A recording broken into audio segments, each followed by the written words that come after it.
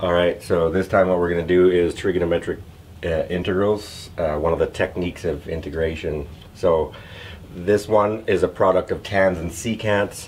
If you look at the other videos for the tutorials on how to do these categories, basically this is odd tan and even secant, and usually when I explain this, the first thing I'm looking for is an even secant for at least power 2, and obviously not 0 is what I mean. You want some secants to be there.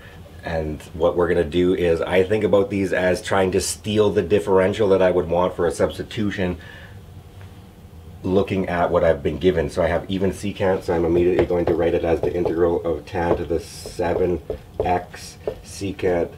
What I'm really doing is making the 4 2 plus 2 and then stealing 2 using exponent laws. So secant x times secant squared dx. So what I'm now doing is trying to see in my mind that I've already stole the differential. The differential is this, so what I'm going to make is my substitution as u equals tan x and then du can be secant squared x dx. So now I know what my substitution is supposed to be immediately. Then therefore, because I have tans, I want to get rid of the secants, so I use the trigonometric identity and I get tan to the 7x times tan squared x plus 1 times secant squared x dx. And now I have a full substitution.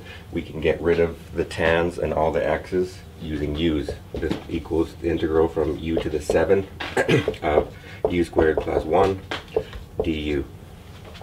So now that we have this, the idea of the substitution, of course, as always for substitution rule, is this is just using the trigonometric guys and a clever idea. Once we have this, it's the power rule, so I write it as integral u to the 9 plus u to the 7 du. We use the power rule and we get 1 over 10 u to the 10 plus 1 over 8 u to the 8 plus a constant of integration. What was u? U was tan plus 1 over 8 tan to the 8x plus c. So we could have coincidentally done that within the secant substitution is still one of each because they gave us an odd tan, but that substitution will work regardless of what the power of tan.